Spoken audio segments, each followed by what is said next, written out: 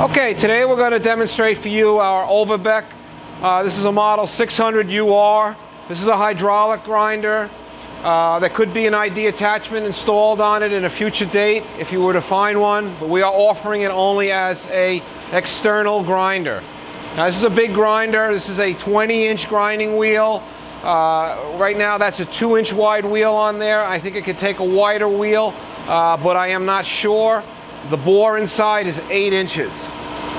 Your headstock and your tailstock are both this is a MT3 Morse taper center, and the headstock is a Morse taper number 5.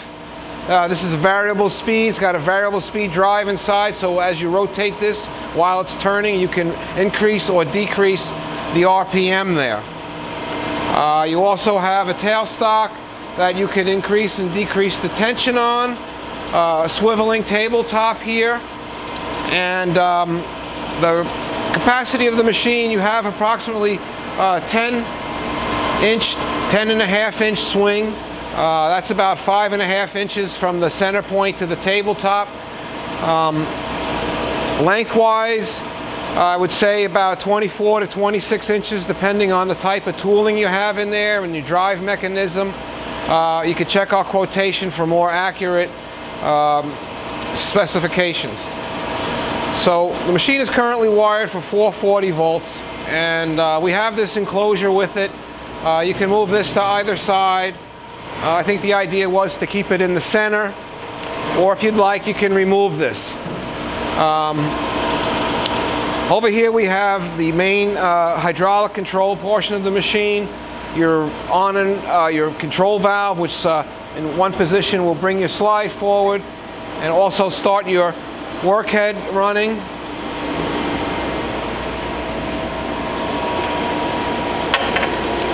As we move this in and out, you have a automatic stroke, then your headstock, and then this would get the table to start, and then finally the last position is your feed. So you see, each time we reverse here, we're incrementing. This also has a fine feed dial. If when you get down to 0 the size is wrong, you make adjustment here. You see your adjustment on this center dial against a witness mark. Now, the amount of increment you have here is adjustable for your left and your right sides. So if you wanted to decrease one side and increase the other, or make them both equal, you can do this here, or you can completely shut one side off so that you only feed on one side. These valves here control a dwell time on each reversal. This here is your table speed. Let's slow that down with that. And this is the selection knob for whether you're doing incremental grinding like we're doing now, or plunge grinding. So it's just about reaching 0 here. Once it reaches 0, it comes up against the dead pin and starts to do a spark out time. And as you saw, it kicked out there, and the hand went back to the beginning, and this switched over. So we're going to show you that one more time.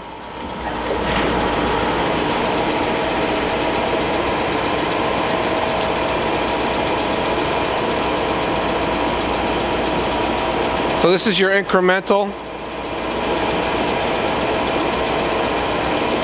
We also have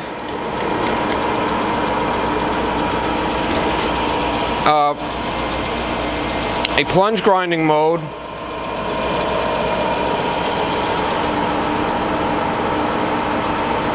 We have to shut the table so it doesn't move. And now we have just a continuous infeed down to 0. And we're going to start our spark out time. The spark out time is adjustable by a potentiometer on the control panel here. If I wanted to take more material or come further away, I switch the clutch on the side here and then re-engage that. We come in and we start the feed. Now here I can control this feed rate from very slow to very fast. So now we're going to come down to 0. Going to start the spark out time. And when the wheel goes back, your headstock is going to stop rotating, and that's the end of the cycle. If you want to come over here, we'll look at a couple of these switches. You have one here for plunge grinding and traverse grinding. You have a clutch for the table. If we wanted to remove this table by hand, we have to disengage it from the hydraulic cylinder, so there's a clutch that does that. You don't have to use the spark out, so you can have that either on or off. This is the coolant pump. This is the grinding wheel on and off, your headstock on and off, your indicator light that the machine is running, and your machine start button. This is the first thing you would press after starting up the main breaker. And of course, this is your emergency stop button. Let's see what else I want to say here. The ways on this machine, the table, the longitudinal table, as well as the cross slide, are both a German. The machine is built in Germany and are a German type. I don't want to say for sure, but a Schneeberger type roller bearing assembly is in the bottom of for the table slide, so it's got almost a frictionless movement, as well as the cross slide. It's not a flat and a V. So this is a different kind of a system. This is a Overbeck. That's the way they do it. It's very accurate. It's a very little friction. So there you have it. This is the Overbeck. The hydraulics are in the back of the machine. The electrical panel is in the back of the machine. You open up two doors and you have plenty of room to work on it. It has a full enclosure, a coolant tank on the side. That's this unit over here, with some baffles or whatnot in there. And also we have some additional tooling that would go with the machine.